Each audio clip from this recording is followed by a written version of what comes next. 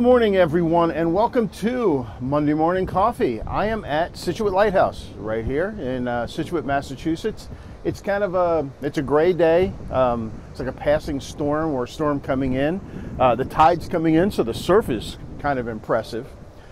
But it is a gray day. Although the rest of the week is forecast to be spectacular, this first day or so is going to be kind of like this. So what do you do photographically when you see something like this? So I set my camera to shoot both RAW and JPEG simultaneously. Now the RAW will come into software just like any other RAW. The JPEG will have the film simulation for Fuji's black and white film called Acros.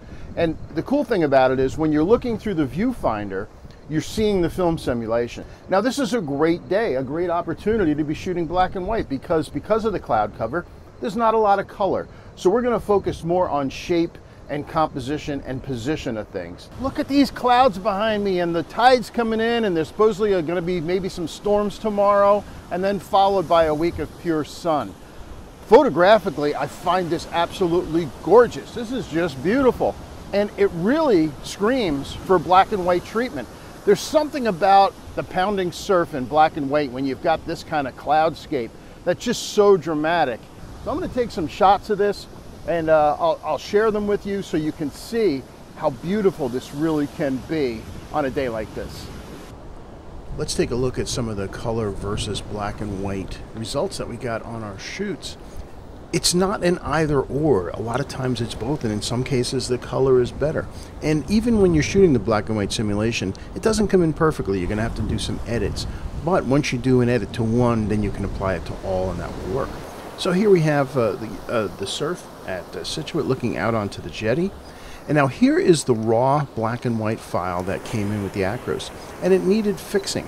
It needed to have some oomph put back into it. It was just a matter of moving some of the sliders and adding a bunch of dehaze to create the kind of black and white film look I was going for, which was this. And that looks spectacular. Now I'm going to bounce out of full screen here so you can see real quick. So here you can see all the sliders that I adjusted. I added a lot of presence to it, texture, clarity, dehaze, brought down the highlights, opened up the shadows, added some contrast. That's how I got the feeling I wanted. But once I got that, then I was able to apply it to all of them, and we were done. So let's take a look at a couple more. I do love that. Love the sky there. Again, just looking out onto the ocean. Is the color valid shot? Sure. But I think the mood of the black and white is better. Let's take a look at some more. Again, here's a single wave isolated.